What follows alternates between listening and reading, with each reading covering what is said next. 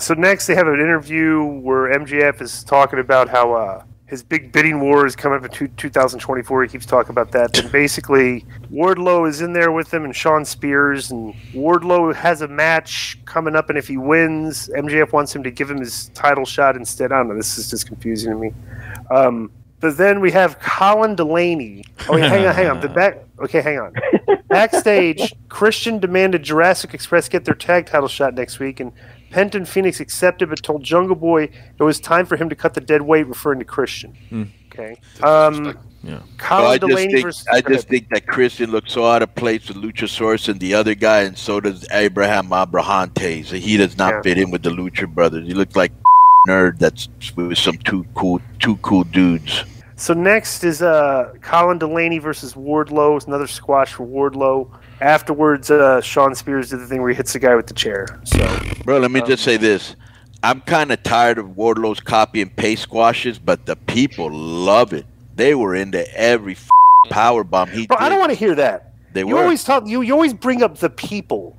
Right. Bro, like what? They don't counter what? It's only your opinion. You act like if somebody cheers but you don't like it, the crowd, bro. No, I'm they're just paying saying money, and if they like it, they like it. I'm aware of that, but you keep bringing up the live crowd. Oh, what do you want me to bring up? The crowd that's at home that I don't see. Right. They're reacting to something. They're reacting to it. They like it because you don't like it. I didn't say I didn't like it. I said you constantly bring up the crowd. The live crowd's irrelevant right now. They react positive. They react positively every single week to this product. No, they don't. They absolutely boo Cody do. Rhodes. They boo his. Get the yeah, but doesn't mean that you're way off. Nah, come on. Bro. Come on. Why do you bring up the crowd? Because they're reacting. Okay, but they're going to react positively 99%. No, they're not. That's a live AEW crowd. Yes, they don't like. They don't like it. What do they not like? I just told you, Cody Rhodes, Shawn Spears. They didn't like. So okay, so let me see this.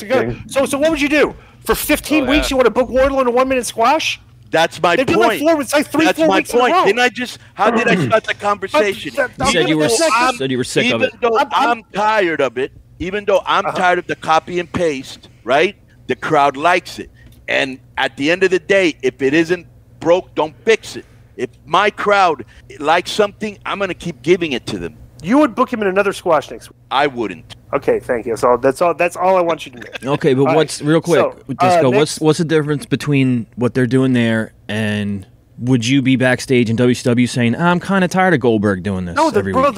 What wrestling's problem is right now is there's too much.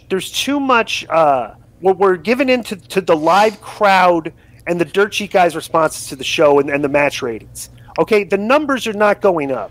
Okay, we need to get outside the box and like things like, okay, we need to start drawing a bigger audience, not playing to the live crowd. The live crowd's going to, this live crowd's the easiest crowd on the planet Earth. Do a bunch of spots to get the This Is Awesome chance. They're not even cheering the baby faces or the heels. They're booing Cody.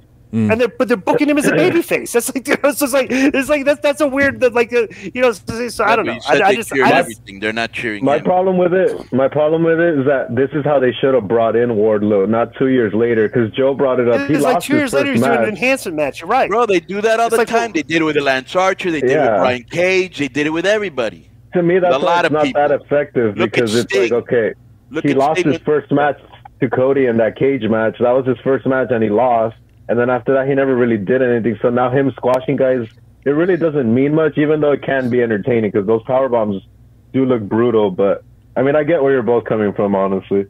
Yeah.